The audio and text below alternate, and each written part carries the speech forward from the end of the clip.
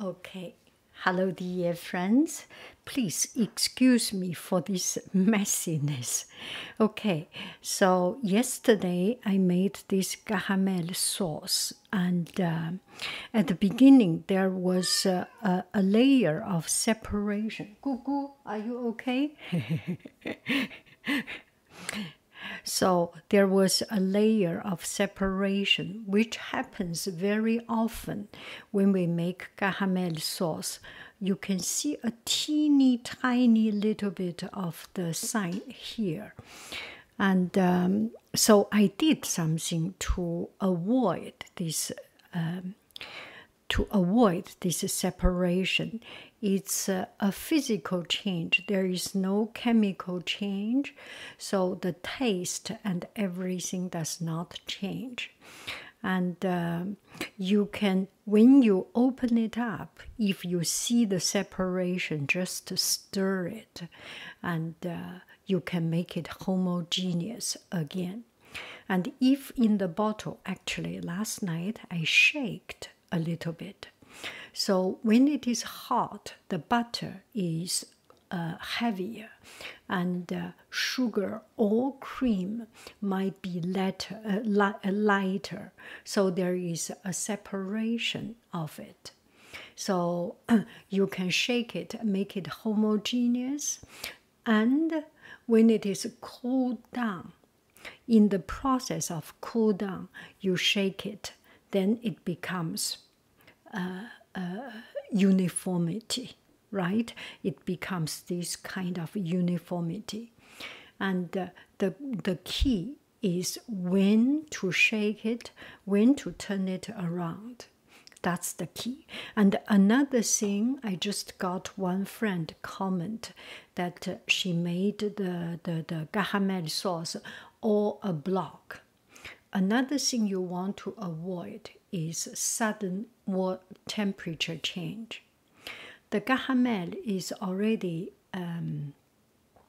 very hot. You burn the sugar first, and then you put in the cream. It is not the same consistency in nothing. The caramel, the sugar, burnt sugar, not completely burnt, carameled sugar, has so much sugar in it and no water. So you suddenly put cream or any other liquid, it's a shock. Besides, the temperature is a shock. So what you need to do, you need to add up the temperature, put on strong heat, and accumulate or accelerate the melting of sugar and make it combine.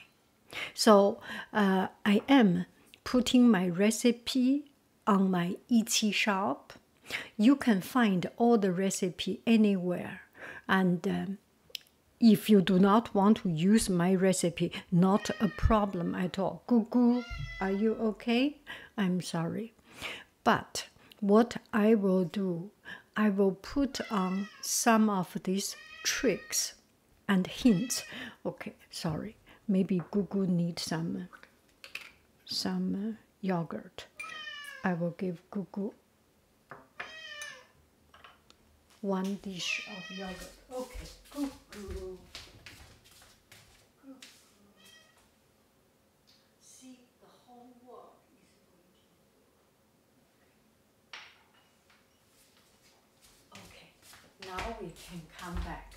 So I will put not only the digital download, but also a little hint and tricks and tips on the side, about 1 or 2 minutes recording.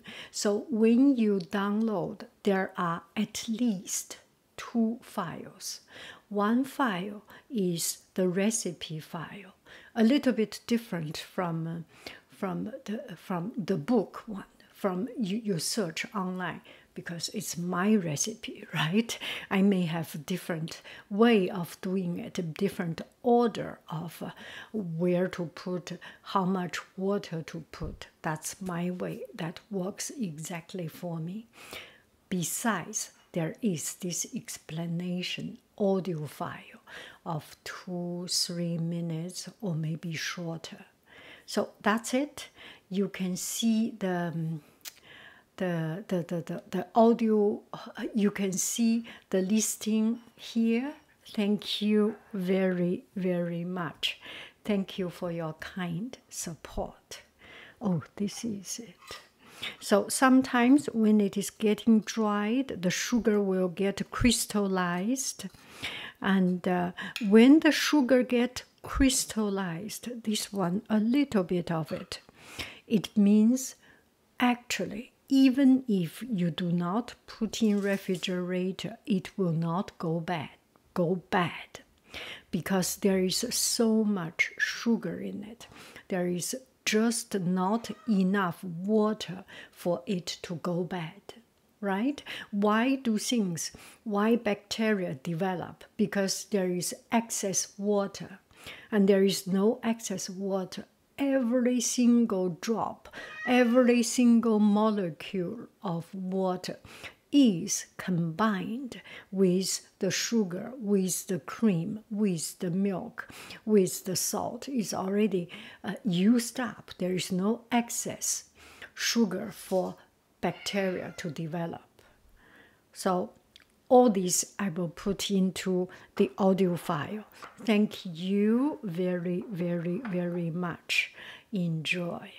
Bye-bye, friend.